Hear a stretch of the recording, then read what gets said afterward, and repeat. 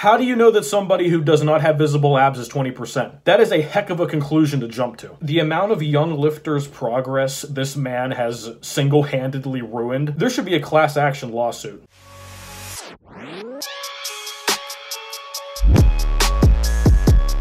Chest up, shoulders back. Welcome to Revival Fitness, everybody. I didn't want to do this. I was prompted to doing this by the guys in the Discord server. If you want to join that server, become a patron or channel member, $5 and up tier. I am not going to be posting a lot of content, guys, the next couple weeks because the move is about to happen. I gotta travel back and forth and pack stuff, and it's going to be a mess. So I figured, why not react to this? Haven't done one of these in a while. I haven't watched this yet. This is a live reaction, but I can probably guess what he's going to say. But this video is called Hardgainer 101, Hardgainer University. Because we all know, based on Greg Doucette's past comments, he's a great resource for hardgainers and skinny guys and girls who have trouble building muscle. Look down at your stomach right now. That's right, look down. If you can't see any abs, you're eating enough. Oh boy, we're officially 10 seconds in the video. He didn't say if you can't see your abs, you're fat. So I guess he's changed the wording a little bit. Oh God, this is gonna be great. We're gonna be going over the 5 biggest Hardgainer muscle building mistakes. Your ability to add muscle, like most things, it forms a bell curve where some people find it very easy, while others find it very hard. Yeah, bell curves can explain a lot of things, but he doesn't understand what that actually means. We refer to these people on the left side of the bell curve as being hardgainers. And many people are going to say there's no such thing as a hardgainer. They just don't eat enough, or they don't have the right training program and so on. But this is not true. That's largely true. Most hardgainers just don't eat enough, or they say they eat a lot. Oh, I eat 3,500 calories, bro. Most of them eat like 2,000 a day, maybe a little bit more.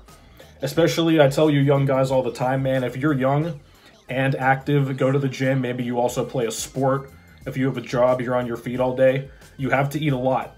Like, there's no way around this. Unless you want to indulge in some trenbolone sandwiches. We're going to start with tip number 1. Not training long enough, nor with enough consistency. Do you ever notice that most hardgainers are beginners? I mean, that's a fair point, but, you know, that's kind of a given. It takes 1 to 2 years of consistent, dedicated training to even find out... Is that a guillotine press? ...whether or not you're a hardgainer or not. And does that not show just how important a consistent and stick-to-itiveness attitude really is? You gotta go for more than a month before you can start complaining. I think everybody can agree on that, right? Mistake number 2, you're training too easy. Oh boy. Watch a bunch of natural lifters get up on YouTube saying, if you train to failure, if you try too hard, you're not gonna grow because your brain can't recover. There's too many neural adaptations. You're overtraining. You're convinced to half-ass it in the gym, and so you half-ass it. Then you wonder, why am I not making the results? And you say, it's because I'm natural. All those people with muscle, all of them are on PDs. Truth is, they're not. Yeah, they probably are. The overwhelming majority of people that are natural on social media, especially if they say it in their bio, if somebody says natural in their bio, you can pretty much take it to the bank that they're not natural. Also, the guys who put the trident emoji, the genetics emoji, but this is vintage Schmucky the Clown. You see what he did? He basically is saying how people on YouTube will explain concepts like reps in reserve, RPE, and I've said this too, guys, you cannot always take everything to failure, especially if you want to focus on getting stronger. But he turns it into, oh, well, they just say to not train hard, and then you're going to half-ass it. No one ever said to half-ass your training. He just condenses it into this one little, essentially red herring argument he makes. Oh, well, they say to apply nuance to your failure thresholds. That means half-ass everything, right? Ugh. How hard? Harder than freaking last time. Can you be more specific, Coach Greg? Yes. Harder than the time before. Very specific, Coach. So the only point that I can see him actually making here is the fact that many people in commercial gyms especially, they do half-ass their training. I would argue the majority of people that are watching him, my channel, whoever the hell else it is online, they're probably pushing themselves, and I can vouch for this based on clients I have, consultations I've done over and over. Most people are training too hard. Now, does that necessarily mean that they're lifting too heavy per se? Not necessarily. But most people are doing too much volume. You guys should see these consultations I do every time. 6 days a week, push-pull legs, brah. Which I'm pretty sure he recommends to do push-pull legs 6 days a week or something similar. They have a laundry list of exercises they do. Some guy just sent me his plan. He's doing like a dozen exercises on a push day. Click the video in the top corner to see like a push-pull legs horror story that I recapped. So these guys are doing excessive volume. They're taking everything to failure. And I'm sure based on the introduction of this video, he's going to tell them don't bulk because you're somehow going to get fat or something. Combine those 3 factors, excessive volume, constant failure, and under-eating, you're never going to make gains. Hardgainers are those who have been to the gym long enough trying and are not making the results. And so do you actually fit into that category? Yes, Greg, your audience fit that profile very well. Third biggest mistake. Your diet's crap, it's shit, sucks. Uh-oh, here we go. What does a shitty diet look like? Well, for some people, it could be not eating enough. And if you're... Really? There we go, Greg. A few moments later. If you can't see any abs, you're eating enough. Oh, God. All right, so as we discussed with the intro, this is basically his new and improved version. If you can't see your abs, you're fat. He's kind of toned it down a bit because I called him on the bullshit initially. By the way, Editor Steve, where you at, bro?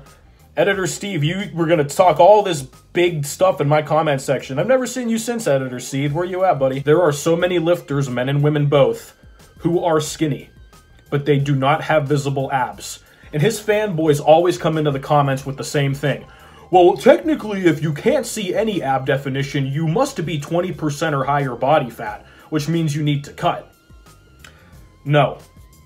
That is spoken like a true beginner who doesn't know what they're talking about. That statement is preposterous. I fit this criteria myself whenever I started lifting. I have guys who send me pictures with very similar scenarios. I was like 152 pounds soaking wet. I still did not have visible abs. Why is that happening?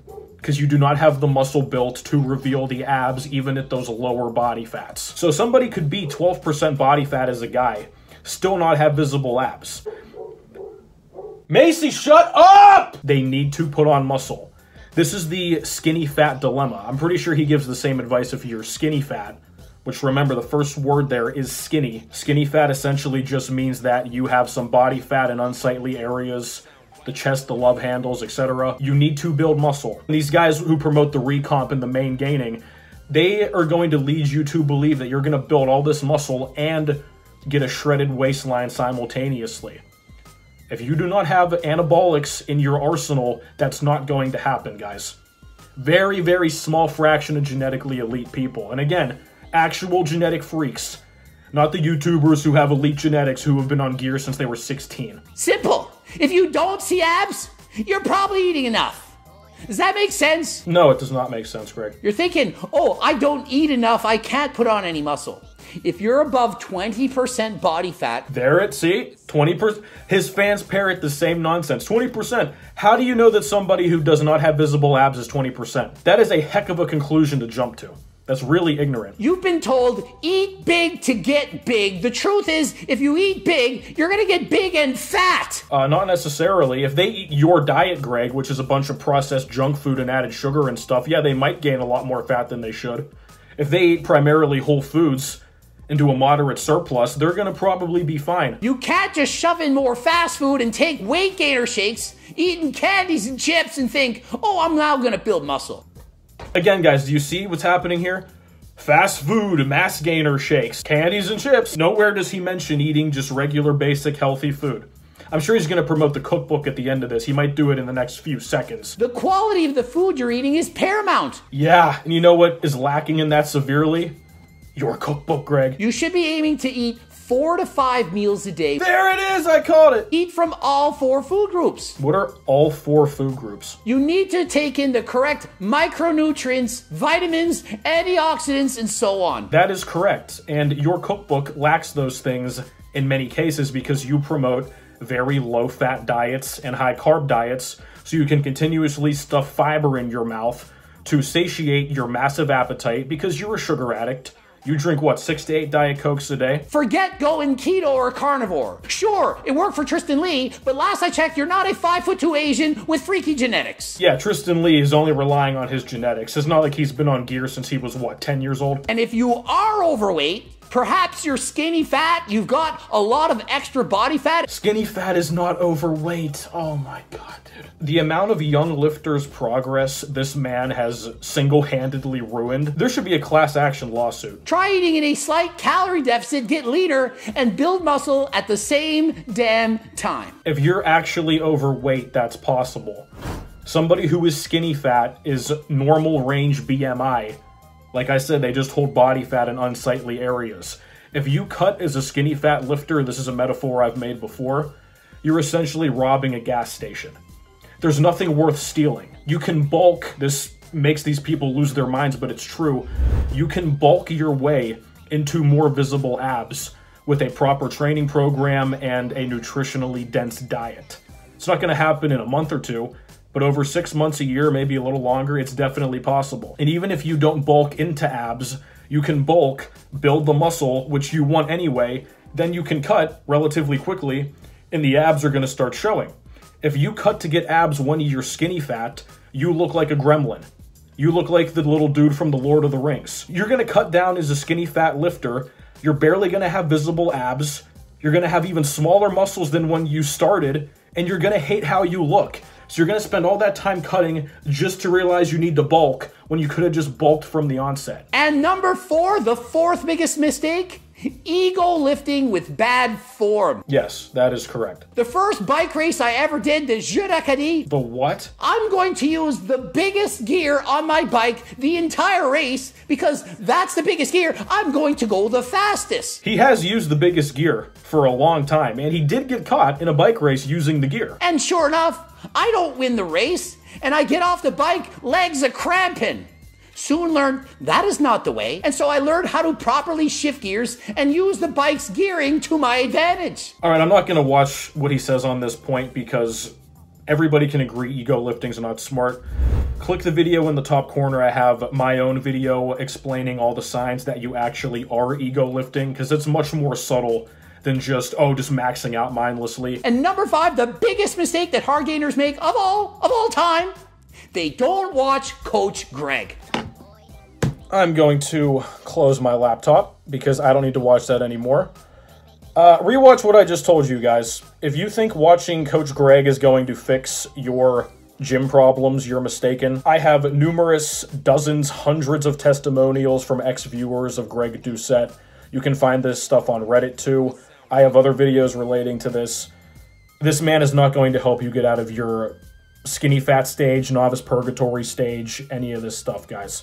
Guys like Greg Doucette, the advice he gives, he's going to keep you stuck in novice purgatory, as I call it, for way longer than you should be there. You can make serious progress, size and strength, body composition changes. You can do this, but it's going to take time. And if you listen to his advice, it's going to take you 2, 3, 4, 5, 6, 10 years longer than it should actually take you to get results. I know you're not going to listen to me like I said, but I'm just trying to warn you. So if you're actually open to making serious gains and you're not just going to listen to the guy who has the most subscribers, give what I say a shot and you might be surprised at what happens.